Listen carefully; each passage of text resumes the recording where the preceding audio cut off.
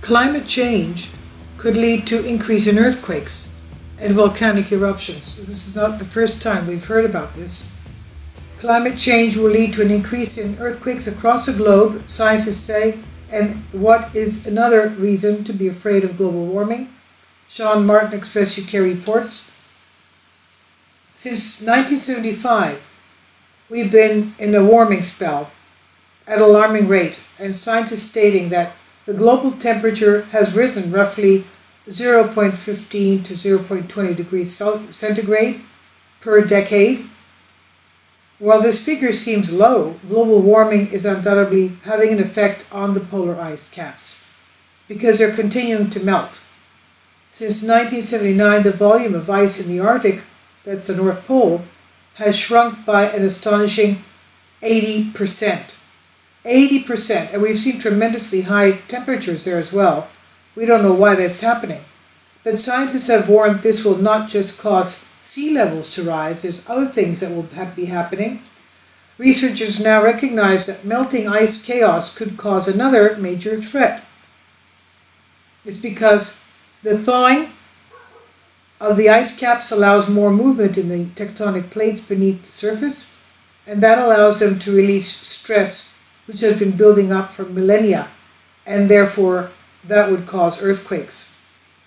Website Science Focus says earthquakes occur when the huge tectonic plates that make up the Earth's crust slip and grind past each other along fault lines, and an increase in an area of land where the thick ice cover, such as Greenland or Antarctica, the immense weight of that layer of ice, a few thousand meters thick, may prevent plates from moving freely, so therefore we have less earthquakes.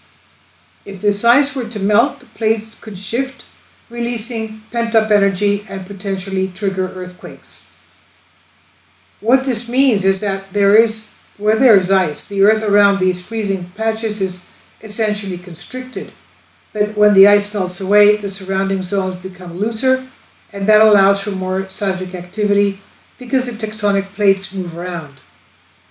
Climate change is also affecting volcanic eruptions, according to previous research. It's because the ice sheets and glaciers can help maintain the structure of volcanoes and mountains. And when they're freed from the pressure, that's when things start to change. Glaucino Roberti, a PhD student at the University of Clermont-Auvergne, says, imagine the ice like some sort of protective layer. When the ice melts away, the mountain is free to collapse. If your mountain is a volcano, you have another problem. Volcanoes are a pressurized system, and if you remove pressure by ice melting and landslides, you have a problem.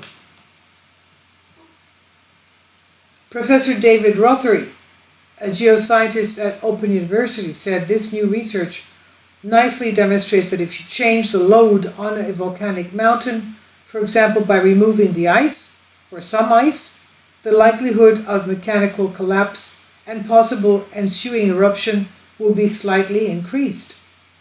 Eruptions are triggered by a complex array of factors.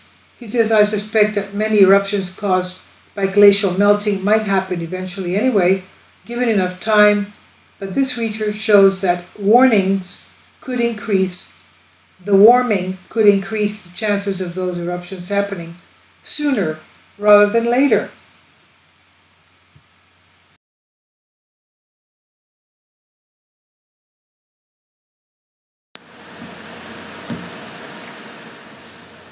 If you'd like to join me on my Patreon account, you will hear content not covered by mainstream media.